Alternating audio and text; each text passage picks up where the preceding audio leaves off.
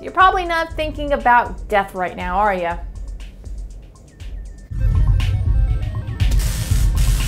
If anything, you're probably avoiding thinking about it, something most of us do.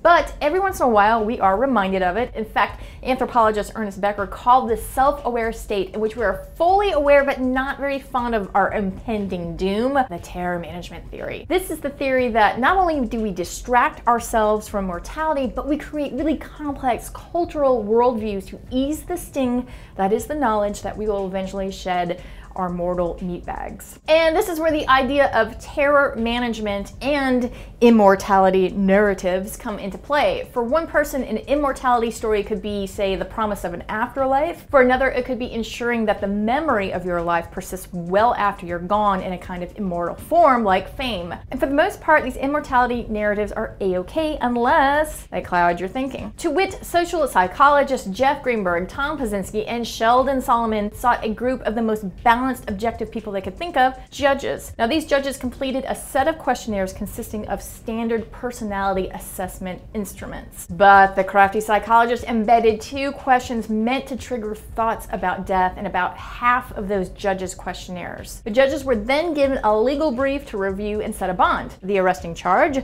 prostitution. Now, the judges who weren't reminded of their mortality set the bond at $50, which is pretty typical for this kind of charge. But what about the ones with the death trigger questions, with all of their training to be objective and analytical? Well, they set an average bond of $455. Unconsciously, they doubled down on their sense of morality and virtue, trying to perhaps ascribe some meaning to life. A life that ultimately reaches the same conclusion as a rotting peach or a mouse torn to bits by a cat. There's really no story to blunt that fact.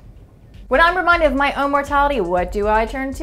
The 1981 classic Clash of the Titans. That really diverts my noggin here from thinking about it. What about you guys? What movie or thing do you turn to try to forget this idea that we're all these ephemeral meatbags just passing through? Let us know in the comments below, and to keep the videos coming, make sure to subscribe.